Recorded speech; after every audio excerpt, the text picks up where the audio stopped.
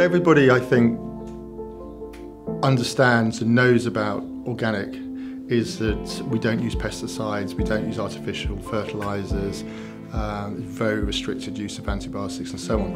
And that's what people think organic is. And it is about that, but it's about a whole raft of other things.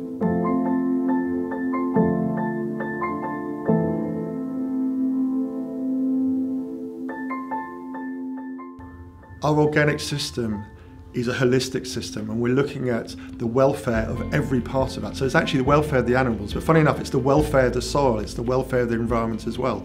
And we need, for example, the cows in that system to produce their waste, which feeds the soil. Therefore, the soil is in good health, produces healthy crops, which then feed the cows. So it's very much a symbiotic relationship. And that is very different to the conventional system, which is utterly dependent on chemicals and fertilizers.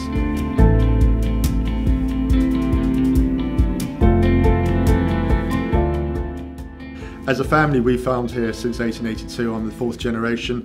Farming is just a passion, it's in my blood. The farm is called Woodhorn Farm, and we call ourselves the Woodhorn Group.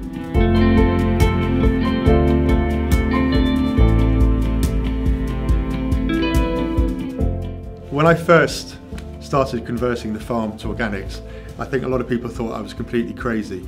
But it all came right for me when I was at a party, and a lady who I hadn't met asked me what I did, and I said, "Oh, I'm a farmer." And she said, "Oh, you farmers, you're spreading pesticides and fertilizers all over the place." And I said, "Oh, but I'm an organic farmer." And she went, "Oh my God, that's wonderful!" Threw her arms around me and gave me a great big hug.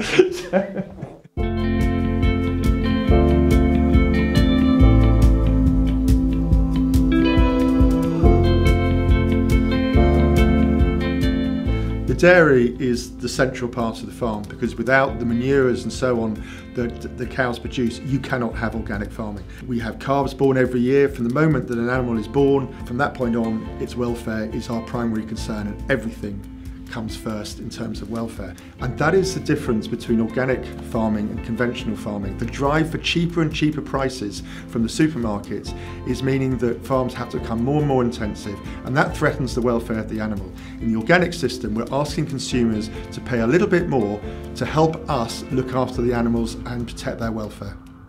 Farming is challenging. Organic farming is just that much more challenging because we don't have the fallback, the protection of the chemicals, fertilizers and antibiotics and so on. A good example of that is the crops we're growing for the cows. For example, the wheat and the barley, they can get huge amounts of disease in a wet year. A conventional farmer can spray for that and control that disease. We can't. We just have to work with nature. That's what we want to do, but it's not always easy. We have failures and we have successes in farming organically, more so than we ever did conventionally. But I love the way we're farming now, which is a bit like we were farming 100 years ago, but with the benefits of modern machinery and so on, which takes some of the grind out of it. But it's a niche market.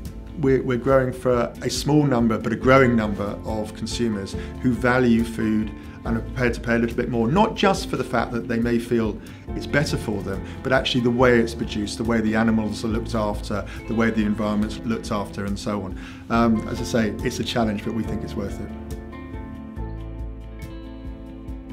I'm passionate about how we farm organically, and I'd hate to go back to farming conventionally using artificial fertilizers and pesticides.